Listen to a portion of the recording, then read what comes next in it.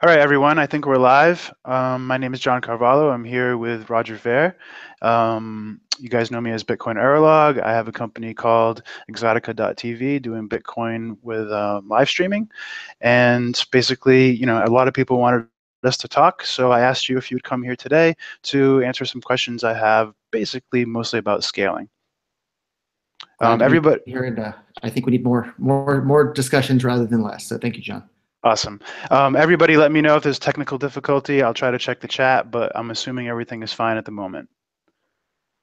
Okay, so mostly, the main contention that between Bitcoiners and big blockers or Bitcoin Cash, Bcash people is about scaling, right? Would you agree? Well, all right, wait, let's go to that for a second. Why do you have a problem with people calling it Bcash? If I called you a four-letter word that you didn't want to be called, you wouldn't appreciate it. I don't know a single person that's a fan of Bitcoin Cash who wants it to be called Bcash. But it's like, why do you get to call Bitcoin what you want, but I don't get to call it what I want? Words have meanings, and nobody that created Bitcoin Cash refers to it as Bcash. So if the people that created it and the developers and the miners and the people that are using it don't refer to that, if I started calling you, I started calling you honky and you don't like to be called honky, and I can say, hey, you're a honky. And it's just like the same way people are jerks for calling Bitcoin Cash Bcash. None of the people that support Bitcoin Cash want to be called that. But the people that call it that, the people that call it that see it the opposite way too, though. They have the same feeling. They feel like they know what Bitcoin is, and that it's an insult to have somebody else call Bitcoin call their altcoin or fork coin, Bitcoin as well, because there's only, in the end, you and I both know there's only one Bitcoin. Like the first Bitcoin is the original Bitcoin. On that point as well at this point. So how can you have, but you have to differentiate. Like the original one is still always going to be the one, even if one becomes more popular. It doesn't kill it. It doesn't get to take the name. So the title of the Bitcoin white paper is a peer-to-peer cash system, right? Peer-to-peer electronic cash system. Core's version of Bitcoin is a peer-to-peer electronic cash system? I don't think Bitcoin was ever peer-to-peer. That's why we have nodes that nobody is connecting directly to each other. Okay, so you disagree with the title of this Bitcoin white paper written by Satoshi Nakamoto. That's fine. I mean, I disagree with a lot of things in the white paper. It's not a gospel. It's not a Bible, okay, right? Like we have to. I agree. It's not a gospel and it's not a Bible, but I think it's pretty unfair for someone who disagrees with what's in the Bitcoin white paper to claim that this thing that isn't Bitcoin white paper is the real version of Bitcoin. If you read the Bitcoin white paper and then you look at the characteristics. Well, no. We know what the real Bitcoin is because it's a live network. We all can point at it. We all can agree on which one it's Bitcoin Cash. Okay, we agree. No, Bitcoin Cash is Bcash, is Bitcoin Cash. It's a whole new separate network of people, right? You just admitted that the original core version of Bitcoin is not what's described in the original Bitcoin white paper published on bitcoin.org and written by Satoshi Nakamoto. If the Bitcoin core version of Bitcoin isn't in line with the original Bitcoin white paper, I don't think it's fair to call that one the one and true and only Bitcoin. But there's no such thing as a Bitcoin core version of Bitcoin. The live Bitcoin network has a protocol, and Bitcoin Core is just a software repository of a compatible version of Bitcoin that works on that protocol, right? It's not an actual like network. It's not a living thing. It's just a repository as far as core goes. Yeah, it's very important to define terms. So if we want to define Bitcoin Core, it's just the GitHub repository that people can contribute to, and the network of nodes that are running that software. I think I'm fine with that definition. Then, if you're fine with the fact that that's the definition of core, I guess if I can add one caveat. Go ahead. I don't think Bitcoin Core is really an accurate description. I don't think it's the core of much of anything at this point. It's just a name. Hey, but if that's what they want to call themselves, shouldn't you respect them and let them call themselves that? It's been a really good branding technique and marketing technique because people view it as, oh, this must be the core, as in the center of Bitcoin, and I don't think that that's necessarily true. Yeah, I mean, I think that I consider Core to be a cooperative of developers. It's an open source project that anybody can contribute to, and you're only going to get your code changes in. Can anybody contribute to it? So what happened to Gavin Andresen there, who's the guy that Satoshi Nakamoto handed over the keys to that GitHub repository? He was then nice enough to share. Satoshi never had a GitHub account, so that's not true. So he didn't hand over anything to Gavin, and Satoshi left when Gavin met with the CIA. So it was let's keep facts where they are. At the time. Okay, so I believe it was on SourceForge at the time. Anyhow, Gavin Andreessen, Satoshi Nakamoto himself, Gavin was nice enough to then share access to other people. Those other people revoked his access without his consent. No, they didn't revoke his access to add code to Bitcoin. They revoked his access to approve code to be included in the actual published repository. Without his permission. He was the one that had that permission given to him directly from Satoshi Nakamoto himself.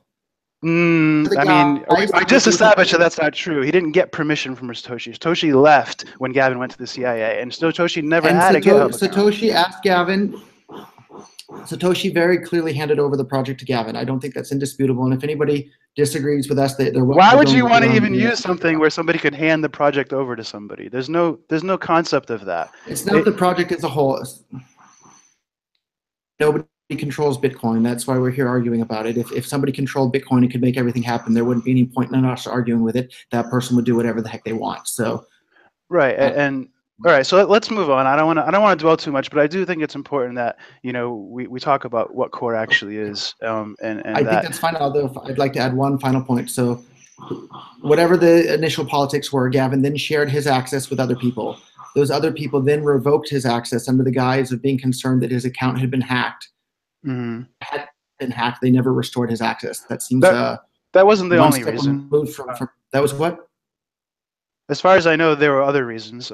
They had been asking him to revoke it voluntarily for a while because he wasn't contributing anymore. And when you have somebody that has high-level access like that, it creates a security problem if they aren't even a contributor, because you don't want to have everybody having a key if they're not using the key to your house, right? Okay. I understand that argument, but at the same time, I don't think that that's the right way to go about it. So. Yeah, well, in the end, I think Gavin did do a lot to destroy his own reputation, and he did do a lot to let go of the value that he was bringing to Bitcoin by not contributing anymore and focusing on contributing to things that were antagonistic. So I think we disagree on those points as well, but I think the heart of the matter is let's talk about block size and scale. Sure, let's. I think that's we have an hour left to go, so let's get to it for. I remember you saying that you wanted to, that you supported the SegWit 2x fork. And I'm pretty sure you said that when it enabled, that the Bitcoin.com and you would fully support it. Why didn't you? So I guess we should stop and give the whole history there. So I wasn't able to attend the meeting in person where the New York agreement came to fruition, and the SegWit 2x agreement was made there. One of the other Bitcoin.com team members was there. I do my best to honor my agreements. So he was there as my proxy. I wouldn't have agreed to it had I been there myself, but I wasn't there. He was there.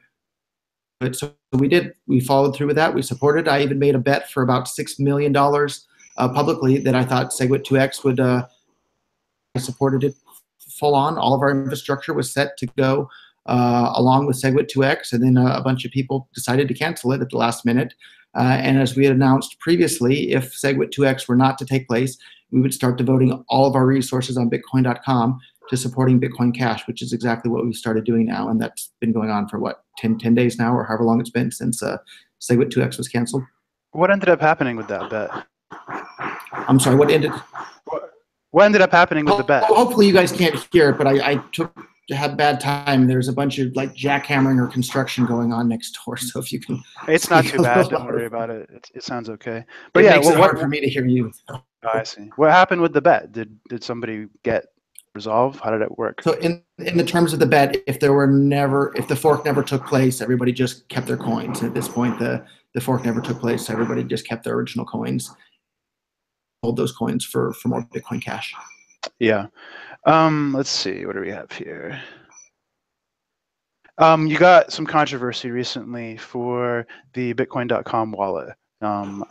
People noticed that it was defaulting to creating a Bitcoin Cash wallet inside of the software, and they felt that, and you are really big on saying you're against force and you're against fraud, right? And how do you see it as not fraudulent to just take something and call it Bitcoin within the surface and then redefine it in small print that it's actually Bitcoin Cash. So I'm opening my Bitcoin.com wallet right here, and hopefully it'll come through clear enough. And here's what it looks like. And I don't know how well that comes through, but you can see very, very clearly it says Bitcoin Cash and Bitcoin Wallet. But to a newcomer, they don't know, they might not even know that it's two separate things. They might just think Bitcoin Cash is what it means when I put Bitcoin in my mobile wallet or something. Litecoin is just a lighter version of Bitcoin, so I don't think it's confusing. And if I search that app on the App Store, what's the title? I'll do it right now. Maybe I can hold up my phone. Yeah, we can both do it right now. The app's already installed on my phone, so I'm not searching for it often. But let's take a look. So I'm gonna guess it's called Bitcoin.com wallet. By Bitcoin.com. So how is that confusing? It's a Bitcoin wallet and it's by Bitcoin.com.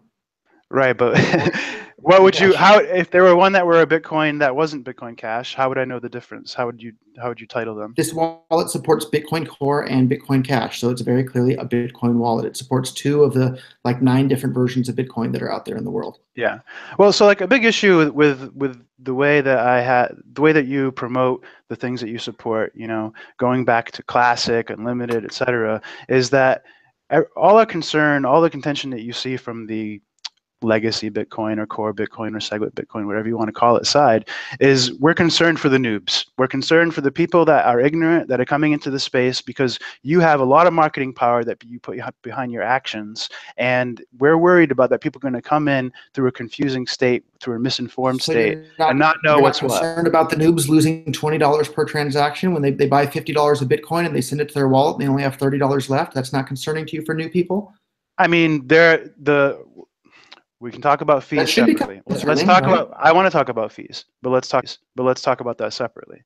I think I'm talking about education. I'm talking about what people are presented with when they come. I'm not talking about whether they're paying fees. Here's my stance, and you can pick it apart here. My stance is that Bitcoin Cash is the real true version of Bitcoin as outlined by Satoshi Nakamoto in the Bitcoin white paper as listed on bitcoin.org, not even on .com. On the original bitcoin.org website, Bitcoin Cash is the version of Bitcoin that most closely resembles the Bitcoin. So Bitcoin. How do you make that leap though? Like, there's no mention of Bitcoin Cash. There's no mentioning of 2 megabytes being a requirement. There's no mention of anything to do with Bitcoin Cash is special facets within the white paper. Like, we can read the white paper together, and the title of the white paper is that it's a peer-to-peer electronic cash system. How is Bitcoin Cash peer-to-peer and Bitcoin not? So I'll tell you exactly how. So Bitcoin Cash allows you to send and receive any amount of money with anyone, anywhere in the world instantly, basically for free, and there's nothing anyone can do to stop it. That last part is definitely not true. Because you are a smaller network, you are easier to stop. That's the first point. Second of all, the only reason your transactions are cheaper is because you don't have people spamming your network yet. When your network becomes more value. So when you guys claim that people are spamming the Bitcoin.com, I'm sorry, the Bitcoin Core network, absolute absurdity. If people are paying a fee, definition, it's not spam. All right, I agree with you on that definition. The only way to differentiate spam from a real transaction is a fee, but it's still an attack vector. When you have very, very cheap fees or little to no fees, your Bitcoin Cash is going to have the same problem as Bitcoin. You know, you're going to have people that are going to be able to because nobody gives a shit. And how come Bitcoin never, ever had any of these problems until the blocks became full? Bitcoin was fantastic for the first 7 years of Bitcoin experience. You could send and receive any amount of money anywhere instantly, basically for free. Most of the time it was free, and your transactions were always included in the very next block, and it had an amazingly wonderful user experience. And that led Bitcoin to grow from almost nothing to the worldwide phenomenon that it is today. Okay. And it wasn't until the blocks became full, which then caused the fees to become high, which then caused the transaction confirmation time to become unreliable, which made Bitcoin have a bad user experience. And that made Bitcoin drop from having nearly 100% market share, 50% market share that it is today. Well, all right, let's not paint that. Let's talk about the market cap. Let's talk about the market cap. Through all of the years of your complaining about Bitcoin scaling, all the developers were always working on scaling and adding things like SegWit and network technologies. Bitcoin Core has completely and utterly failed. Bitcoin, how many more transactions can it do per second than it used to be able to do? It can do a lot with Lightning Network. It can do a lot with SegWit. When was the last time you did a Lightning Network transaction in commerce? I've never done one, but I do SegWit all the time. And I use Bitcoin all day, every day. I've never once done a Lightning Network transaction. And the amount of difficulty that it is for the entire ecosystem to switch from Bitcoin Core to Bitcoin Cash or Ethereum or Dash or Monero or take your pick is much, much, much smaller than the amount of effort and resources and retooling that's required for people to switch from making transactions to Bitcoin Core Lightning transactions. It's not going to make that jump anytime soon, if ever. What's happening is Bitcoin is market cap and market share is just bleeding into altcoins like crazy. So the real how can you say the market cap is bleeding? We're like at $10,000 now. You know, you started this campaign of wanting bigger blocks before we were even at 1,000, and it's 10x. And you're saying that people have a problem with Bitcoin? Because Bitcoin's market share used to be about 99%. Now it's about 53%. Right, so it's lost half of its market share. Market share is now bled into altcoins. That should be terrifying to anybody that was a fan of Bitcoin, and that's why I've been so adamant about this issue.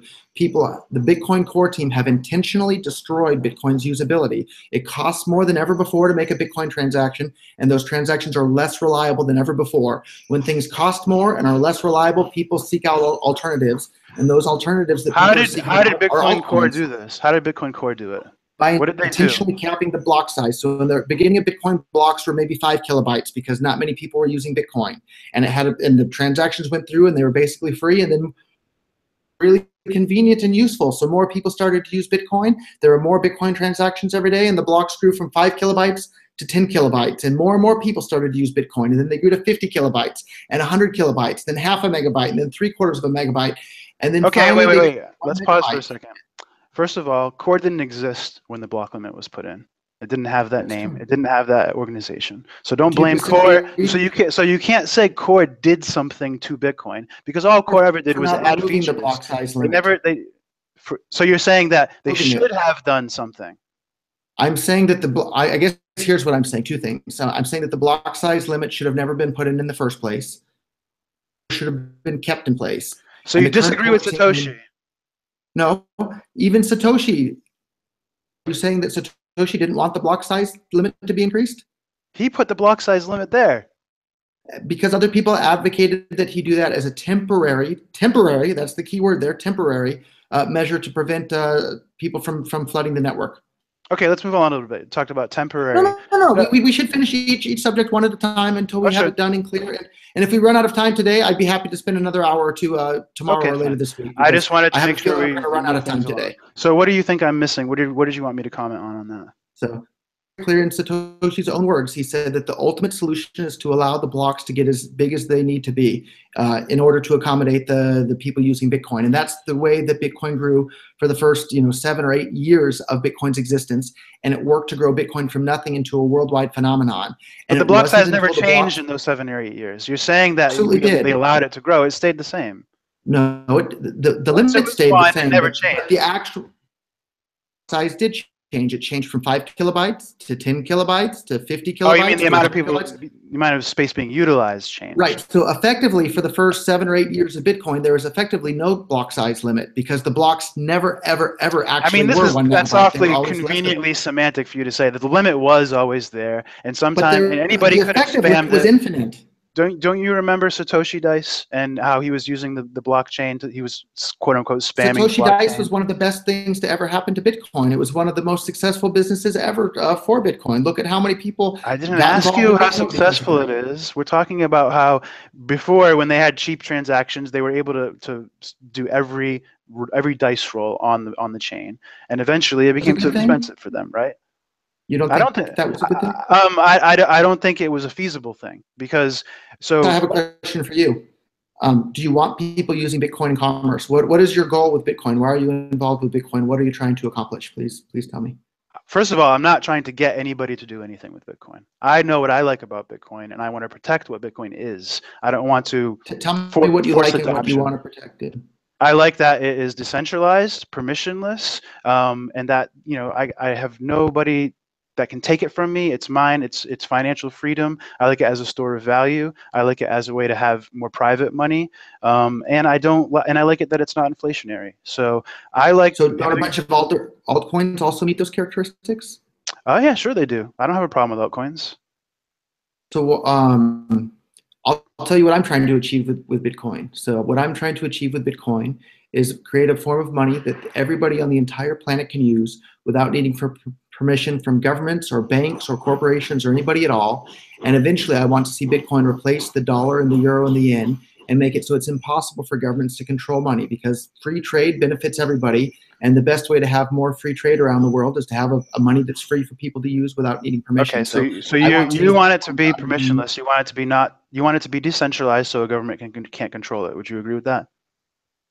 I think a lot of people get confused and they think that decentralization is a goal in and of itself. I don't think that decentralization is a goal in and of itself. I think decentralization is simply a tool that we use to achieve censorship resistance. And as long as we have enough decentralization to have that censorship resistance, that's enough. We don't need Bitcoin to be— How do we know how much is enough? I've never ever heard of anybody having their on-chain transactions censored other than on Bitcoin Core, because the fees are too high and your transaction might get dropped from the mempool. I don't know of anybody who's ever had their transaction censored. Well, that depends on how you define a censored transaction. Because I know that like there have been block rollbacks where there are some miners that have lost block rewards because miners with more hash power were able to rewind the chain a couple blocks. So there has been censorship. I don't know if you would qualify that. And then when people apply external taint to the chain, say like at Coinbase using coin analytics and things like this, they have plenty ability to censor what you're doing, right? Well, that's the other problem with these full blocks, which cause the high fees and unreliable on-chain transactions, is it forces people or incentivizes people to use centralized Bitcoin banks like Coinbase and Zappo and take your pick of those sorts of centralized services, which then they have complete with your money. They have complete control of your money. You're completely at their mercy. So that's a rising force in Bitcoin. Whereas on Bitcoin Cash or other currencies where are cheap, fast, and reliable, you have no incentive to use these centralized institutions. You mean no incentive to use centralized institutions like Korean BitThumb, where people lost tons of money because during the top of the Bitcoin Cash pump, and they lost access because it was the only exchange that everybody was using? If you're using an exchange, you're at the risk of their exchange. But look at Bitcoin. But you see the parallel I'm making, right? You're saying it doesn't happen in Bitcoin Cash, but it just happened in Bitcoin Cash, the same way you were worried about. Which one do you think it's more likely to happen on one where people are using Coinbase transactions? I believe the fee is free. If you try and do an on-chain transaction, you're looking at $5, $10, $20 to do that. But the thing is I have a Bitcoin business. We support SegWit deposits. If you can withdraw, and the people that do it pay cheap fees. So we pay cheap fees when people will play with us. So there is a solution. How many coins do you accept for your? And I don't know how to pronounce your Zotica or however you pronounce it. Sorry. Exotica. Spelling. How many different? Do you guys only accept Bitcoin Core, or what? We only accept Bitcoin and nothing else. What do you think about the fact that all sorts of businesses that used to only accept Bitcoin and nothing else became full, which caused high fees and unreliable Bitcoin transactions? All these businesses like Coinbase and like blockchain.info and like a whole bunch of others that Bitcoin have now been busy. I know exactly what I think. Why the hell don't they have SegWit working yet? Because it was easier for them to integrate altcoins, apparently. We are literally a 3-person company. And we had SegWit working. We had to add our own code even to make it work. And we had SegWit working within the first week that it was released. And so I don't see any reason why. And these people had months and months, maybe even a year or more to prepare to be able to implement SegWit as a layer 2 scaling, which actually works a lot better as a scaling in philosophy. We're talking about exponential scaling. So let's talk about philosophy versus empirical evidence. So with Bitcoin, we have a 7 or 8 year track record of empirical evidence of what worked and worked incredibly well to grow Bitcoin, and that was on-chain scaling, with the blocks going from 5 kilobytes to 50 kilobytes. No. There was not on-chain scaling happening in that time period. Bitcoin didn't change. You're denying reality. Bitcoin did not change, so you can't say something happened. What size were the blocks in 2011? I don't know. 1, right? 5, 10, no, maybe 5 kilobytes, 10 kilobytes, somewhere in there. So you're talking, I don't know what block space was being used in 2011. Are the blocks today about a megabyte? But I also don't think it matters. Because there has to be a limit. Would you agree? No, I don't think that there has to be a limit. Why? You're the one claiming that there has to be a limit. Sure. The burden of proof I'll tell is you on why you. there has to be a limit. Why does there need to be a limit? Because there's infinite demand for block space. Would you agree? No. Why? It depends on the price that the miners set for the block space. But if you have infinite space, if you have infinite space, everybody and their mother would do things like Satoshi Dice and fill the entire blockchain, and it would just become immensely, infinitely huge. It would be unmanageable. Do you think that the miners are going to mine an infinitely large block? No, I don't think they're going to mine. There's some size. I don't know what size they will or won't mine, and I don't know what size will or won't propagate. We don't know what the right. And I don't claim that I know the right amount of block size. Well, you claim that too. You claim that too is better. You don't know. You don't actually know. I don't. I tell you, I'm claiming that you don't know, and I don't know, and I'm saying that nobody knows what the right amount of block space to produce is. So in a situation where nobody knows, if you're trying to apply science and be responsible about technology, where a lot of people have a lot of value here, if there's all kinds of variables that nobody knows, what do you think is the best approach? Do you think it's a conservative one or a risky one? I think the conservative one is the one that lets the market decide what the right amount of block space to produce is. And if you want to talk about conservative versus, can you name one single other altcoin that has full blocks? It's never happened before in the entire history of the Bitcoin. I don't watch them. But this is a claim to fame. This is because everybody wants Bitcoin and everybody wants to use Bitcoin. And so what's risky? Hold on. Can I finish my point? And then I'll let you. I'll be quiet while you give your rebuttal. So it's never ever happened before in the entire history of cryptocurrencies, right? So now Bitcoin's the first cryptocurrency ever to have full blocks and to create a fee market and high fees and unreliable transactions. That's incredibly risky to have Bitcoin be the first one to experiment on in this way. If you want to experiment with full blocks and high fees, we should be doing it on some little altcoin that nobody cares about rather than the market leader. And all right, you repeatedly paint things as if something is happening or there is action being taken that is causing harm. But all you're doing is describing things the way they always were. Don't make it sound like that people are doing something to Bitcoin, that we're running some kind of experiment by doing inaction. Doing inaction is not an experiment. It's leaving things the way they are. It's conservative, right? So don't paint it that way. So I guess my point is that in order to keep things the same, because there was effectively no block size limit first 7 or 8 years of existence. So in order to keep that the same, there was never effectively no block size limit. Stop saying that. There was never in the protocol. It's like you can find it in the code. It's there. Effectively no block size limit because the blocks were never ever 1 megabyte until just recently. I don't think you understand what effectively means. It was not effectively that, because if it was effectively infinite, people would have effectively made it infinite. They would have used it. There wasn't even 1 megabyte worth of block space demand in the market up until very recently. Otherwise, the blocks would have been 1 megabyte a long time ago. So the fact that the blocks were always 5 or 10 or 50 kilobytes means that there wasn't infinite demand for block space, even back when the block space was free.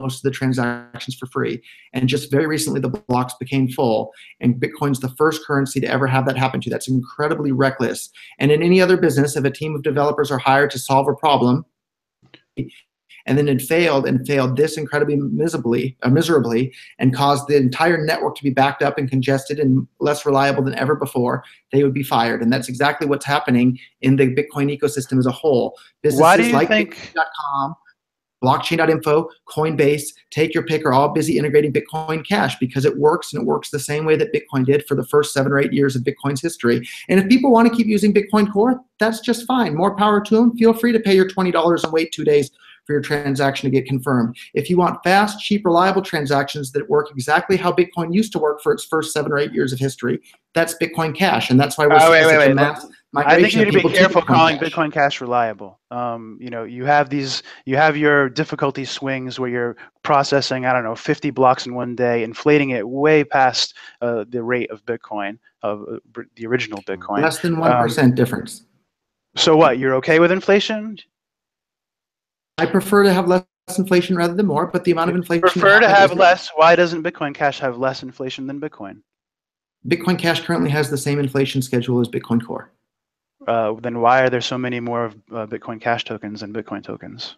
for a short period of time, Bitcoin Cash managed to suck away a whole bunch of the hash rate from Bitcoin Core, which should be terrifying for Bitcoin Core supporters. What happens if Bitcoin Cash continuously is more profitable to mine the Bitcoin Core, and more miners switch away from Bitcoin Core to Bitcoin Cash? And instead of the Bitcoin Core blocks that are only 1 megabyte each being every 10 minutes apart, they become every 20 minutes or every 30 minutes. So Bitcoin Core's throughput capacity gets cut in half or cut by a third. Well, any shift in mining hash power is going to affect either chain, and it affects your chain more than it's affecting Bitcoin currently. So don't paint it as if oh my God, what's wrong with Bitcoin? Because right now Bitcoin Cash is wild, and you're printing more coins. And I want to bring up something else about Bitcoin Cash that I don't think anybody else really brings up, but when you reset the difficulty to be lower, when you, I forget what you're calling your algorithm stuff, EDA and such, when you reset that difficulty to be a lower value, it allows miners to reuse old work that would have been invalid on Bitcoin. So they can spam blocks and they can get block rewards without doing the same amount of work. And when you do it, when you fork again to fix that algorithm and reset the difficulty again, you repeatedly give them the opportunity to reuse old work like that. So your chain allows ASIC boost, it allows malleability, and it allows reusing of work. So how are these are some pretty big disadvantages? Oh, and it has higher inflation. So tell me how that's better. There's just under 17 million Bitcoin Core coins and just under 17 million Bitcoin Cash coins. The two chains is about 120,000, which is way less than 1%. I'd have to get out the calculator, but way less than 1%, right? So the U.S. dollar inflation is way more than 1% per year. So to harp on the amount is that your benchmark? Is the dollar? I hope not. But almost all that inflation came in two specific periods in which Bitcoin Cash had way more hash rate for a very short period of time. I think the current but this is expected behavior. Like if there's a coin that people can mine on the same hash at this point, like no longer. If there's two SHA-256 coins and somebody's overpaying for one of them, everybody should expect the miners to go there, because miners are mining for profit. They aren't mining idealistically. If they have an opportunity to make more money, they're going to make it. So when you go and you convert whatever amount of Bitcoins you converted to Bitcoin Cash and you pump the price, that's demand, and they see it, and they're going to come back and they're going to come and give you your demand. They're going to say, okay, I'll mine your coin if you want to overpay for it. But eventually, what's the problem with that? There is no problem with that at all. Okay. Buy whatever coin you want and fund whatever miner you want. There's no problem with that at all. We agree. Okay. So I don't know. Let's move on to the next point. Well, I guess I can elaborate on that point that we do agree on, is that more and more businesses are going to start to use Bitcoin Cash. More and more Bitcoin Cash happening around the world. More and more people will be using it in commerce. And as that happens, more and more people will start to use Bitcoin Cash as a store of value.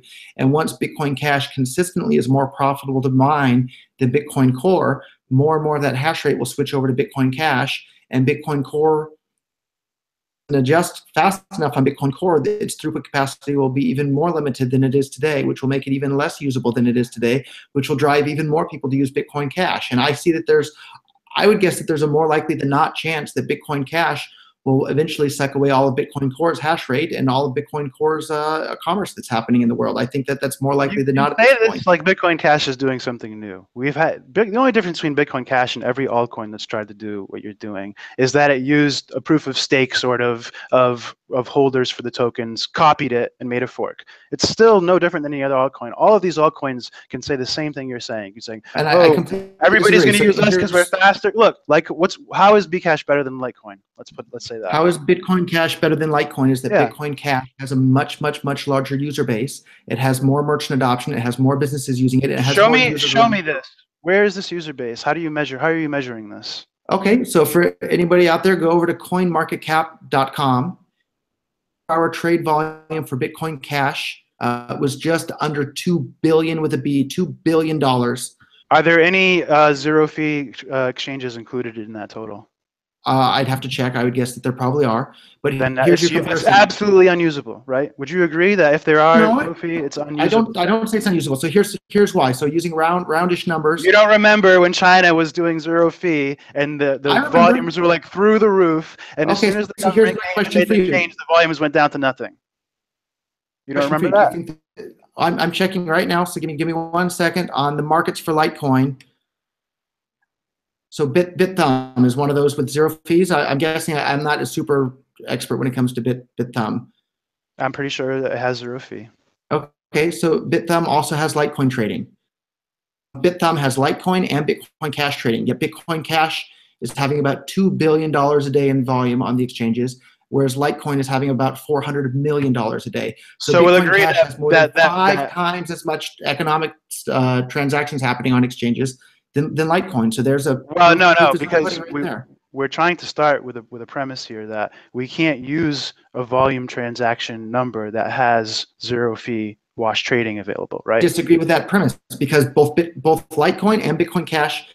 Roger, you disagree with every premise that allows you to be able to use Sybil attacks and spam. Like that's what you do. You use your marketing. You get a bunch of socks to re-like and retweet everything that you're doing. You upvote and downvote whatever you like. I'd like to address that too. So that's an absolute lie, and I take offense to people claiming that I'm using sock puppets to do whatever. I've never ever paid any sort of social media company to do any sort of astroturfing at all ever. You have you have the Birds thing that literally does that. Yeah, Birds is a public platform where anybody can post anything and promote anything that they want on there. So Peter Todd had a bunch of tweets that were being promoted on there, right? Is he an astroturfer? No. Anybody can post their tweets up there and have it retweeted for, and that was one of the most powerful marketing tools there. And a bunch of core trolls had it complained to Twitter and had it taken offline. You created a platform to obfuscate whether anybody could see that you were doing this or not. You could use your own platform to fund it. And you are the spokesperson. You are a cheerleader of Bcash, so people point at you as somebody that would be the source. Continue insulting me. I'm not interested in continuing on this. It's Bitcoin Cash. Get it straight, and if you do that again, I'm going to end the interview because I'm not interested in being insulted. Okay, I'm promoting Bitcoin Cash. It's not an insult. Why do you have to take it personally? It's just a name. I actually like it better. Insulted here? I'm being insulted. I don't need to be insulted by you. I have enough money. I was a self-made multimillionaire before I ever got involved in Bitcoin. I don't need to have my buttons pushed by people like you on the internet. It's Bitcoin Cash. Roger, the only reason you want to call it Bitcoin Cash is because you want to co-opt the brand. I think Bitcoin Cash has a more legitimate claim to being the Bitcoin that was outlined in the bitcoin.org website at this point. So yes, that's my position. So you personally just want people to think that it's Bitcoin. It's Bitcoin. Read my lips. It's Bitcoin Cash. Bitcoin, we all know what the real Bitcoin is. Because we can have a conversation Cash is Bitcoin. If we didn't know what Bitcoin was. You can't just go redefining and undefining all things. There's no, even if Bitcoin Cash becomes more valuable in market cap and more volume provably than Bitcoin, it's still not Bitcoin. It's Bitcoin Cash. I agree on that point. It's the longest chain with the most proof of work, and if Bitcoin Cash manages to do that, it very clearly, indisputably Bitcoin. The longest chain. The reason why that was ever explained was for determining which chain was the correct chain within the same protocol. When you change the protocol and you make an incompatible protocol, the whole longest chain thing is not what he was talking about when he was talking about that. He's just talking about how it resolves problems within the current network. But you made a new network. There's no longest anything. I disagree. Let's get some fun stats. Didn't Namecoin pass both of them because of merge mining or something? Is Namecoin the real Bitcoin? I don't know. I don't have an opinion on there. Yeah. So let's talk about some interesting stats for the market, right? So over the last week, Bitcoin Core is up 16%. Bitcoin Cash is up 37%. Up 66%. Up 368%. And over the last 3 months, it's up 137%. Up 229%. So it won't take too much more time like this with Bitcoin Cash consistently outperforming Bitcoin Core until Bitcoin Cash has a bigger market cap than Bitcoin Core. And I think that that's going to happen on pretty short order because world's #1 Bitcoin wallet in the entire world for Bitcoin Cash is coming by the end of this year. Coinbase has announced that full support for Bitcoin Cash is coming. Already added full support for Bitcoin Cash to their wallet and their block explorer. The only piece of that puzzle left is their merchant services platform. And when you have two versions of Bitcoin, one that has Bitcoin Cash that's fast, cheap, and reliable, and you have Bitcoin Core that's slow, expensive, and unreliable. Don't call it unreliable because if you pay the fee, you'll get in. That's the same standard. If you pay the fee, you get in. The question is that people are willing to pay a higher fee on Bitcoin because it is more valuable and more secure. So I've been paying a higher fee on Bitcoin Core because that's what it takes to get my transaction to an exchange so I can sell it for more Bitcoin Cash. So do you still have Bitcoins? Some Bitcoins, yeah. Why? Because it's stupid to put all your eggs in one basket. And I hear Adam back, and it sounds like you're getting at the same thing. Like, why don't you sell 100% of your Bitcoins? That would be stupid. Why would you? I'm not getting at anything. I'm just interested to know, because for somebody that's so emphatic, you know, I would expect that. I would expect that. Maybe I'm wrong. Right? I mean, you said Bitcoin is broken. You hate everything that they've done to it. Quote, you know, you think that people are attacking it or throttling it, whatever you think, but you still hold it. It makes no sense. I think Bitcoin's usability has been incredibly damaged and intentionally damaged by replaced it's by still useful to you. Full block possibly. Hold on, but what Bitcoin Core still does have is this huge network effect of all these wallets and merchant processors and name recognition around the world. It has a huge network effect, and that network effect is very important and very useful as well. Cash has to overcome that network effect, but I think it will. But how is the network effect useful to you? Like, I still don't understand why you hold Bitcoins if you hate it so much. It makes I'll tell you why. So I started selling some Bitcoins when they're, I don't know, $6,000 something each recently for more Bitcoin Cash and things like that. Now Bitcoin Core is $9,000 and something each. So I have, you know, an extra 30% or so because I didn't sell all of them. And you could have just left them all in Bitcoin and just kept going up. And well, with the amount of Bitcoin that people think you have, with the amount of Bitcoin people think you have, and the amount that you may have spent on Bcash, you're going to have more. I would like an apology at this point. It's not Bcash; it's Bitcoin Cash. Look, it's what I call it. I'm not doing it on purpose. It's just so easy. It's a nice name. Okay. It really is. This interview is over. I don't need to be insulted. I was a self-made millionaire before I even got involved in Bitcoin. Now I have even more money. Who cares if you're a millionaire? It has nothing to do with anything. I don't need to be insulted by some person on the internet. What's your gross annual revenue for Exotica? None of your business. Isn't it? Less than $1 million, huh? It has nothing to do with this conversation. Gross annual revenue is less than $1 million. So that means you don't know how to run a successful business. Of course, we do more than $1 million in sales. Bitcoin is not a business, Roger. We're not running a business here. Bitcoin is changing money. It's decentralized. The world for the better. You're playing around with your little porno site. What's wrong with the porno site? You have a problem with sex now? There's a difference. I'm trying to change the entire world for the better by giving every single human being on the planet the ability to have complete control of their own finances. And you're here insulting what I'm trying to do, calling names and calling my projects names, and then you don't have any real world. I called it literally a name, not an insult. And now you're the one trying to insult me for the type of work that I do. Yeah, I see nothing wrong with sex. I see nothing wrong with people entertaining themselves. But people selling whatever porn they want on the internet, I have no problem with that whatsoever. I'm a libertarian and a voluntarist. I think it's great for the girls. It's great for the guys. Everybody's happy. Or if it's guys and guys or guys and girls, whatever you want to get involved there, I have no problem with that whatsoever. So I'm not a prude when it comes to that, but I don't think it's okay to insult people, right? If I started calling your website, correct pronunciation is Exotica, if I started calling it Stupidica, you would take offense to that. But you're adding the word stupid in there. Where did I add an insult when I say Bcash? I'm just abbreviating to make it easy to say. It's not like personal. There's no personal aspect to it. The quarter of Bitcoin Cash doesn't like it being called Bcash. So I'm asking you nicely, and I asked you politely. Isn't that kind of indicative? That's kind of indicative of how centralized it could be. If there are only a few people that even care. It's like you and Jahan, and then everybody else doesn't give a shit.